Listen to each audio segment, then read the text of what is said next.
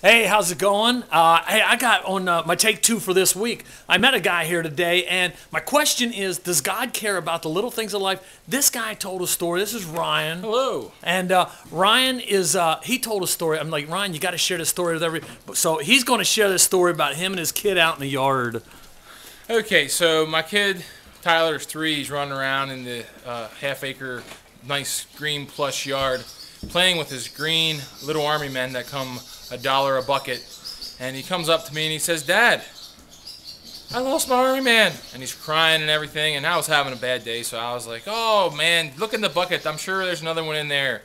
And he says, "Okay, Dad." So he looks in the bucket and he can't find the man, because it was the man with the rifle, and that man is few and far between. So he started crying, and I'm thinking, oh my goodness, this is just not my day. I mean, what this little army man, come on, I'm too busy for that.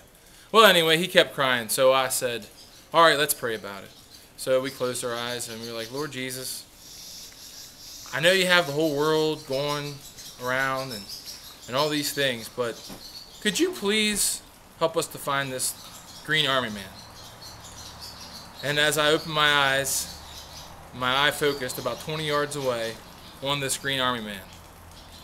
So as I'm walking away, the Holy Spirit says, does God care about the little things? And the verse popped in that says, cast all, A-L-L, your cares to him, because he cares for you.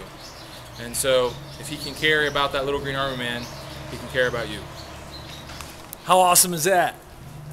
Half an acre of green grass, little green army man, and his son did not want to play with the binocular guy. There's like a million binocular guys. Oh yeah, everybody wants a binocular. So hey, thanks for taking two with Greg and Ryan this week. First time we had a guest speaker on here. So how cool is that? No. And pass this on to your friends. All right, send them the link. See you later. Was that okay?